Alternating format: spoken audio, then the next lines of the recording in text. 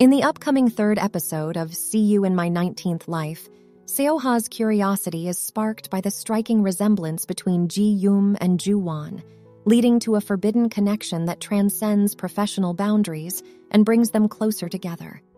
In contrast, Ji Eum's world is turned upside down as she learns about Cho Won's romantic feelings for Seo Ha, creating a web of emotional complexity where her own burgeoning emotions collide with the awareness of Cho Won's affection, leaving her torn and conflicted.